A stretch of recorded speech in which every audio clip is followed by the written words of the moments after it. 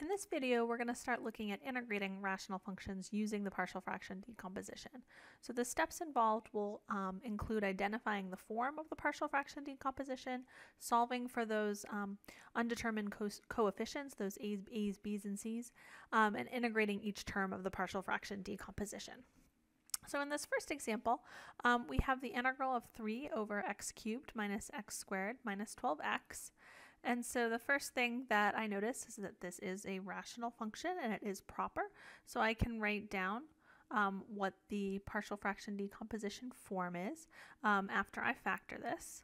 So this is x times x squared minus x minus 12. And we saw this particular form earlier, but we'll just remind ourselves how this went. So this was 3 over x times x minus 4 times x plus 3. So we have all simple linear factors down here. So this will be able to be written as a over x plus b over x minus 4 plus c over x plus 3. Okay, so that was our first step here. We've identified the form. Okay, so now we have to do the work of actually figuring out what a, b, and c are. So to find a, b, and c, okay, we're going to start by clearing the fractions. Let me just rewrite what I have over here. 3 times x, 3 divided by x times x minus 4 times x plus 3. Okay, we'll start by clearing those fractions. So that means I'm going to multiply both sides here by x times x minus 4 times x plus 3. So that'll leave me 3 on the left. And when I take this denominator here and multiply it on my right-hand side, let me just write out what we're doing here. So we're multiplying here x minus 4x plus 3, and also over here multiplying by x minus 4, x plus 3. Sorry, I have to kind of squeeze that in. So notice that when I multiply a over x times these three terms here, the x's will cancel, and I'd be left with a times x minus 4 times x plus 3. When we multiply b over x minus 4 times this quantity, the x minus 4's cancel, and we have b times x plus 3. And when we multiply c over x plus 3 times this quantity, the x plus 3's cancel, and we have c times x minus 4. Okay, so what we're going to do next here is expand out this right-hand side and collect our like terms together, so I can figure out what is the coefficient of x squared of x and what is the constant term over here when I collect all those terms together. So we see this is 3 equal to a. When I expand out this part, I have x squared minus x minus 12. Then we have b times x squared plus 3x plus c times x squared minus 4x. Okay, so this gives me a times x squared minus ax minus 12a plus bx squared plus 3bx plus cx squared minus 4cx. Okay, so now we look at collecting those like terms together. So I see I have an ax squared and a bx squared as well as a cx squared. So I can say I have a plus b plus c x squared terms. If I look at my terms for x, I have a negative ax and a 3bx and a minus 4cx. So I can say I have negative a here plus 3b minus 4cx. Okay, and then for the constant term here, I have just the negative 12a. Okay, so let's look at how this is going to help us figure out what a, b, and c are equal to. So I have this equation here. This equation is true for all x.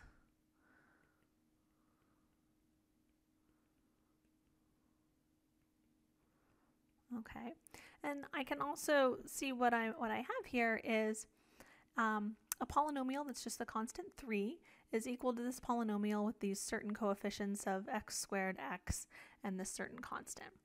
So we have this fact that polynomials are equal if the coefficients of the same powers of x are equal.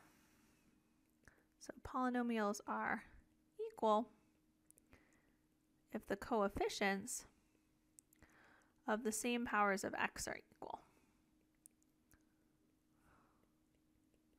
So this fact is going to allow us to create a little system of equations where we can then solve for these unknowns. Okay, so a big part of partial fraction decomposition and solving for these constants involves doing some algebra. Okay, so notice that on the left-hand side here, the coefficient of x squared would be 0. I have 0 x squared terms. But on the right-hand side, I have a coefficient of x squared of a plus b plus c. Okay, so we're going to write down what we're doing here. We're equating the coefficients of x squared, x, and the constant term, which we can think of as the coefficient of x to the 0. So for x squared, I can set up the equation 0 equals a plus b plus c. So 0 represents the coefficient of x squared on the left-hand side, and a plus b plus c represents the coefficient of x squared on the right-hand side. For x, the coefficient of x on the left-hand side is 0. There are no x's over here. But the coefficient of x on the right is negative a plus 3b minus 4c. For the constant term, I have 3 on the left-hand side, and on the right-hand side, it's negative 12a. So this is our system of equations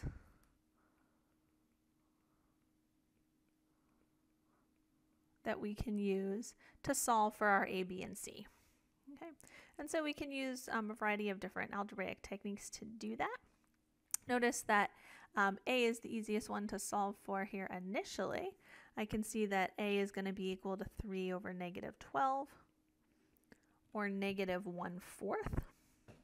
Okay, then I can replace a in one of these equations here with negative 1/4. So I can see that 0 is equal to negative 1/4 plus b plus c, or that 1/4 equals b plus c.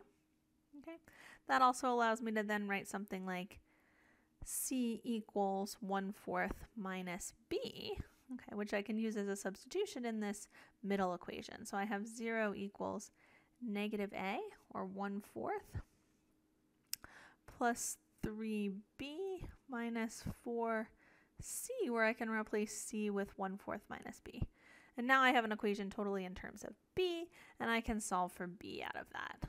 So this is 1/4 plus 3b minus 1 plus 4b. So let's see, it looks like I have 7b minus 3/4, or 3/4 equals 7b. So b equals 3 over 28. Okay, and then we can use b to solve for what c is. So c is 1/4 minus 3 over 28. So when we get that common denominator, we see that c is 4 over 28, or 1 over 7. Okay, so we can summarize these different values. We have a is negative 1/4, c is 1/7, and then our b is 3 over 28. Okay, so that took a little bit of algebra to solve for that, but the system of equations here will always work for finding those unknown values. There is one other method that we have, which in the case of having all simple linear terms is a much shorter method, and in some other cases would just help you set up a different system of equations. So here's an alternate method for finding a, b, and c.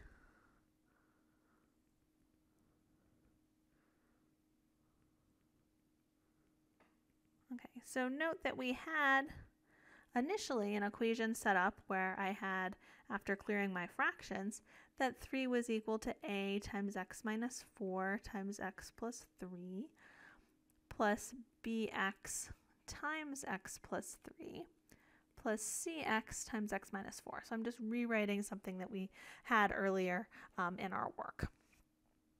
Okay, so what's another way I can use this to figure out what a, b, and c are? Well, we said that this equation here is true for all x. Okay, we've said that that's an equation. It's true for every single value of x. So it must also be true, of course, for particular values of x. So the idea is I can pick some really convenient values of x to set up a simplified system of equations. So we're going to pick 3 convenient values of x to plug in. Okay. So see that if I plug in a value like 4, okay, that's going to make some of these terms be 0 and drastically simplify a system of equations. So we'll start with plugging in something like x equals 4 here. That gives me the equation 3 equals, well, this would become 0a. If I plug in 4 here, I would have b times 4 plus 3, or 7. Plug in 4 into this last term, again, that becomes 0. So I have this simplified equation here, which allows me to easily solve for b as being 3 over 28. If I plug in another convenient value, like x equals -3, notice that this term here becomes 0. This middle term here will also be 0. And then I would plug in -3 here into this last term. I'd have c times -3 times -3 minus 4, or -7. Notice that that would be 21c equals 3, giving us c equals 3 over 21, or 1 over 7. So this is agreeing, of course, with the values that we found before. So what's one other convenient value? Well, notice that I have some x's here, so plugging in x equals 0 would also make 2 of the terms go to 0. So I'll have 3 equals a times -4 times 3, with these last 2 terms being 0. And this gives me a equals 3 over -12, or -1/4. So that gives us a second way to determine our a, b, and c. So now that we have our a, b, and c, we can go ahead and actually integrate our rational function by integrating the partial fraction decomposition. So remember, our initial question was to find the integral of 3 over x cubed minus x squared minus 12x dx.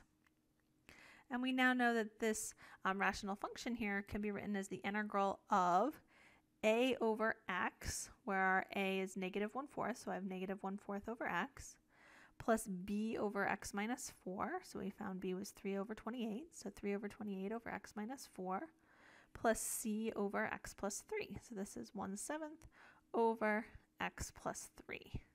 Okay, and so I see how this is going to dramatically simplify the integral process. Now I can integrate each of these terms. So I know the integral of this constant here times 1 over x will be -1/4 log of the absolute value of x. Then I'll have plus 3 over 28 times log of the absolute value of x minus 4. Then plus 1/7 log of the absolute value of x plus 3. And then we have plus c. So this here is our final answer.